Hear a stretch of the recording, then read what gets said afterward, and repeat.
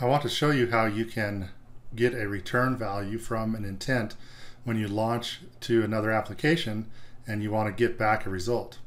So let's start with a new Android Studio project, and let's just call this return intent, and we'll go next and next, and we'll select empty activity and then finally finish.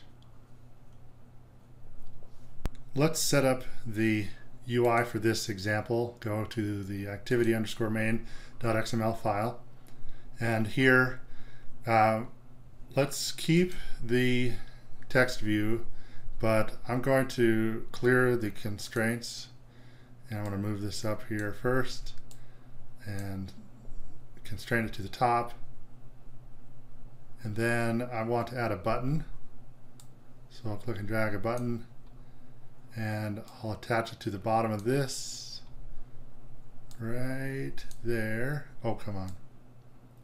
There we go. Now I want to select everything and right click and then choose center horizontal. Awesome. Okay, let's change the text on this text view. We're just going to say friend's number with a colon like this, and then on the button let's change the name, the text, to say get friend's number. Okay, now let's go back to our main activity class. In this example, what I want to do is get a phone number from a contact on my phone.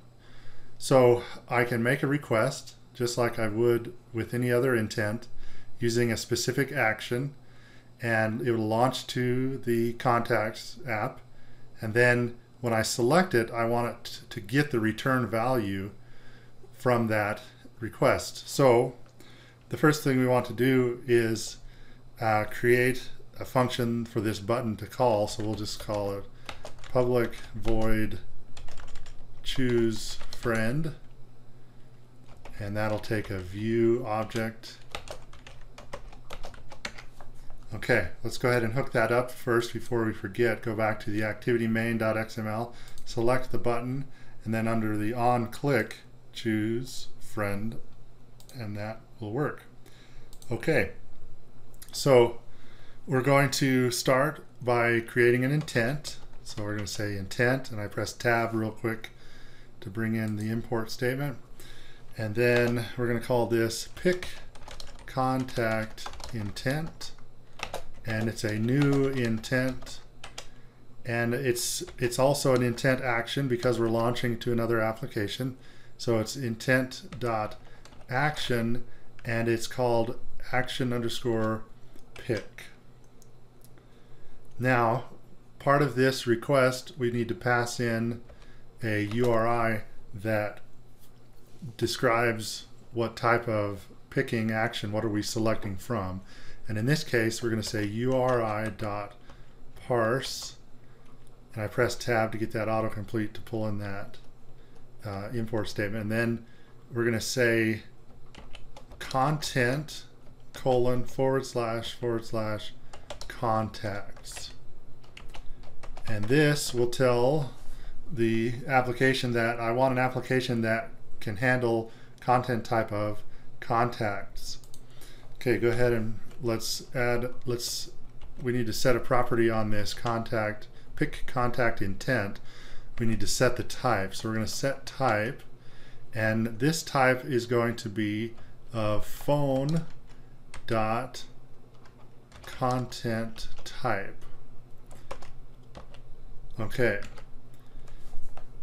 so now the main difference when we start this intent is, instead of saying start activity, we're going to say start activity for result, and then we pass in the contact intent, and then we need to pass in a request code, which is an int. So in our case, we could just pass in the number 1 or some other integer, but I want to note something else. If you were going to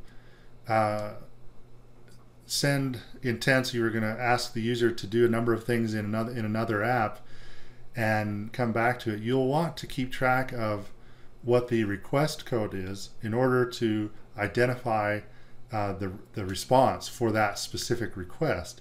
So instead of passing in an integer here, what I want to do is to create a static constant that allows me to reference a name for the int, and then I won't be confused. So we're going to say static final int, and we're going to call this pick underscore contact underscore request, and then we're going to set that to 1. Now when I come down here, I'm going to replace this and just say pick contact request, and I'm going to select that. Now when I reference this, it'll make sense. I'll know what that is. Okay, first let's go ahead and just run this and see what happens. Now if you have a real device with your own device that has contacts, it would be easier to use that. I'm going to use an emulator, and I'll show you how to set up some contacts to kind of demo this.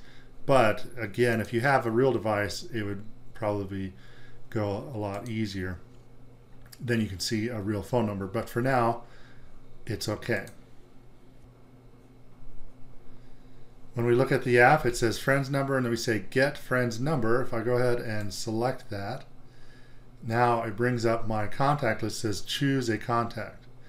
Okay, well, I'm on the emulator and it doesn't have any contacts. So let me go ahead and stop the activity. Let me go back to my emulator, and if you come down here, you can select the application and search, and we want contacts. And so notice how we don't have any contacts, but I want to go ahead and click plus, and we want to say keep local. I'm not going to worry about setting up a Google account or anything, just a local contact.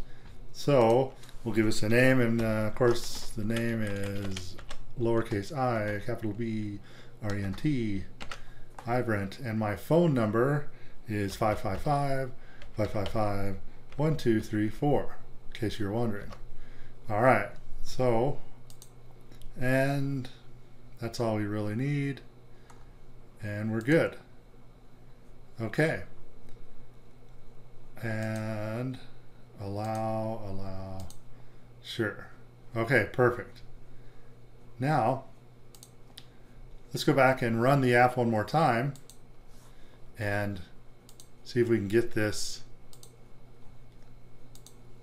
to show a contact. Okay, so we say get friend's number, and hey, there's my friend, and I've selected it.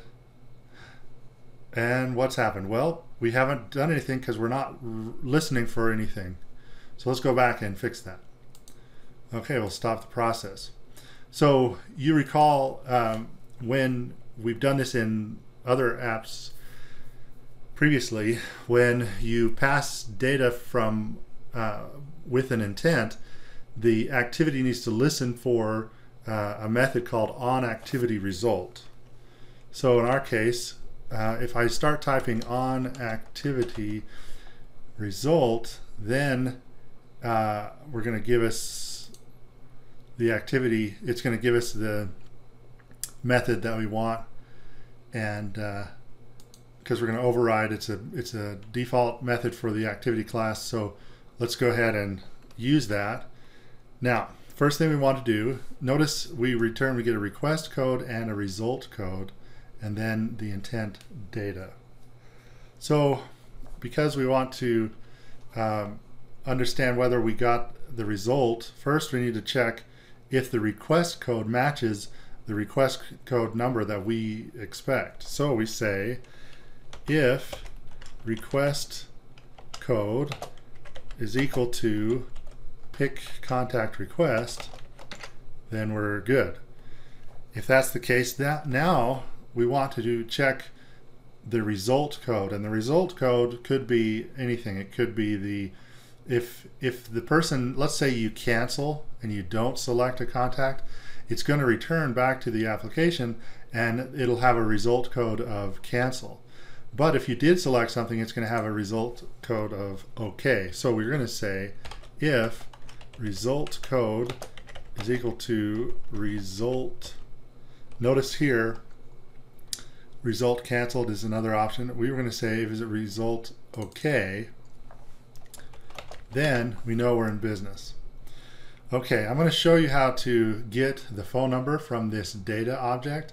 Now there are other ways and better ways to do this, but I'm just following the example that's provided in the developer.android.com in the training section, and there are some notes there. You should take a look at that sometime. But this is just a shortcut way to get the phone number. And again, we'll cover in the future videos how to do this properly with a content provider, for example. And so anyway, let's just go forward. We're going to create first a URI that represents the contact URI, which is the data. So we're going to say, referencing the data, let's say data.getData. So now we have this URI. Now we want to create a reference of a column that we're trying to get from this data object, and we're going to it's a string array, and it's projection. We're just going to call it projection equals, and then I'm doing the curly brace, and then it's phone.number.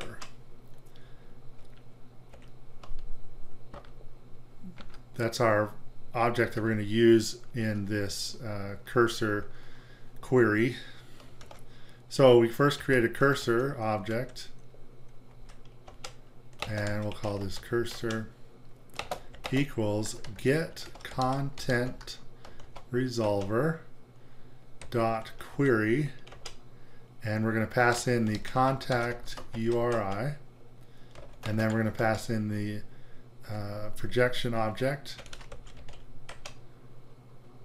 and then we're not going to pass anything for the selection, so we'll just pass null, null, and then null for the last object. That goes into this method. And then finally we say cursor dot move to first. Okay, now we're going to get the phone number out of there referencing a column. So we say int column, if I can spell column right, column equals cursor dot get column index, and it's the phone dot number. And then we get a string from this value, which is the number, equals cursor dot get string, and we pass in the column. This will then return the phone number. This didn't quite autocomplete, so let's alt enter import class. Okay, so that's what we want. Now we have a string that represents the phone number from this object. I'm going to add it to my text view. If you go back to your activity main, you'll remember we have a text view up here, and it's just ID of text view. So let's go ahead and reference that. We're going to say text view, which is the variable is text view equals, and we're going to cast this to a text view, find view by ID. We've done this before, so I'm just doing it quickly. And then r.id.textView. And we say text view dot set text, and I'm going to say my friend's number is, and then plus the number, which is that string. Okay, let's try it out. Let's go ahead and run this, and we'll do the emulator, and we're going to proceed without instant run. Okay, I want to go ahead and click get friend's number. Brings me to my contact picker, and I want to select my bestest friend. Hey, check it out. My friend's number is 555-555-1234. It worked. So again, what we did is we create an intent just like we've done before, and it's an intent action. And in this case, it's an action pick, and then we pass in a reference to contacts. So we want an application that can return contacts. We then set the type, specifically as a phone content type. And then we did, this is the key thing, startActivityForResult. This is different than we've done with other intents. And here we're launching the activity expecting a return value. So again, we pass that in, and then we pass in a constant which represents the request, a value for the request. Then we register for the onActivityResult, and that calls, and once we get this return value, we first check if it's the request that we made. Then we check if the result code is okay, meaning there's a value there. And then finally, we search through and we identify the value.